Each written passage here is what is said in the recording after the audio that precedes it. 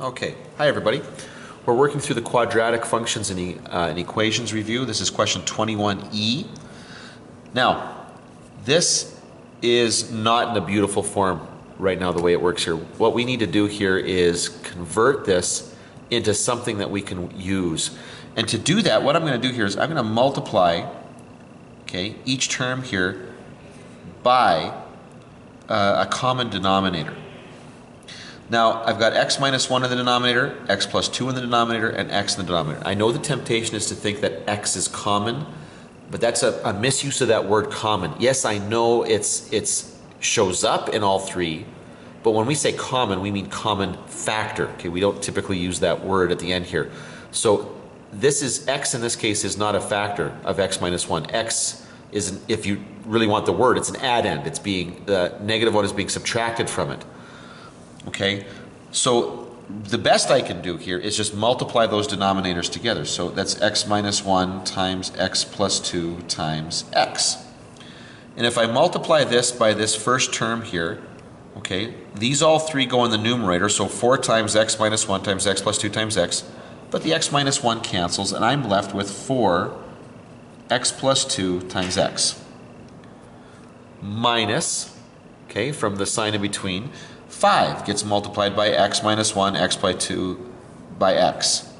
But this time the x plus 2's cancel, and you're left with 5 times x minus 1, x. On the right-hand side, okay, and that's because everything is getting multiplied by this common denominator, I would multiply 3, the numerator, by x minus 1, x plus 2, x. But this time the x's are going to cancel, and so what I'll be left with is 3, x minus 1, x plus 2. Now this needs to be expanded out, and this is going to end up getting me 4x squared plus 8x minus 5x squared plus 5x is equal to, okay, x times x, x squared, but there's a 3 out front, so 3x squared. Positive 2x minus x is going to be positive 1x times 3 is plus 3x.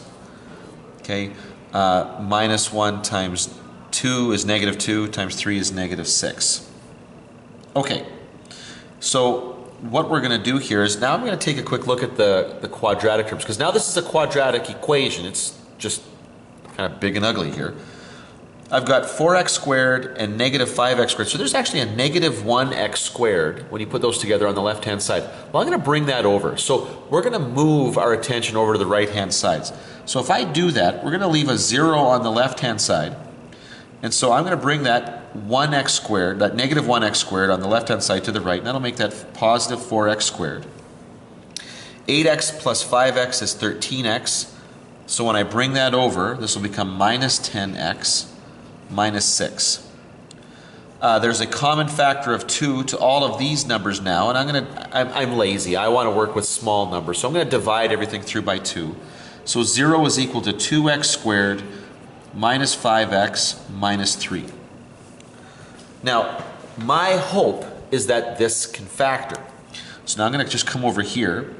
So 0 is equal to, or sorry, I should do it like, well, we'll do it like this. I'll do a little bit of guess and check. I'll model that for you guys right now.